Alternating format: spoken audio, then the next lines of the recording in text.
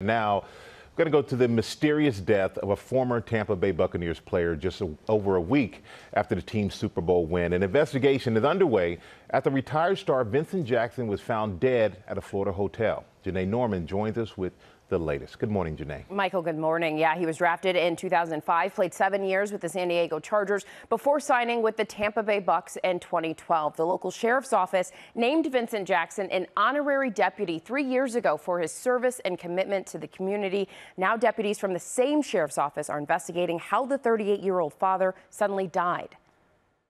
Freeman fires, it is caught, touchdown, Vincent Jackson. This morning, police investigating the death of retired Tampa Bay Buccaneer Vincent Jackson. Only a week after his former team's Super Bowl win, the three-time Pro Bowl wide receiver found dead at this hotel near Tampa. He was just amazing, and he just loved our community the same way that we do. The cause of death is unknown, but police say there were no signs of trauma. Jackson's family had reported him missing 1 month earlier, leading police to visit Jackson at the hotel on February 11th, where they confirmed his well-being. On Monday morning, hotel staff found the ex-NFL player dead. Many mourning the loss on social media. The Buccaneers saying during his 5 seasons with our franchise, Vincent was a consummate professional who took a great deal of pride in his performance on and off the football field.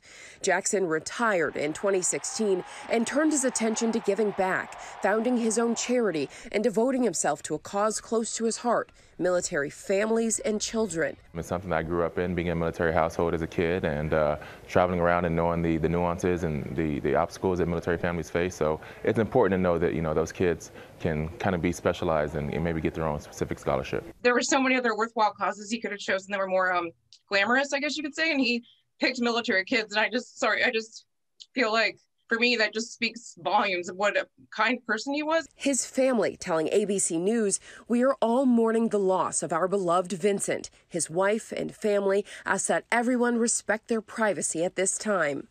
And with the cause of death still unknown, a toxicology report is expected in 6 to 8 weeks. In a statement, the Chargers describing Jackson as a fan favorite, the Hillsborough County Sheriff calling him a devoted man who put his family and community above everything else. George. That's such a tragedy. Okay, Janae, thank you very much.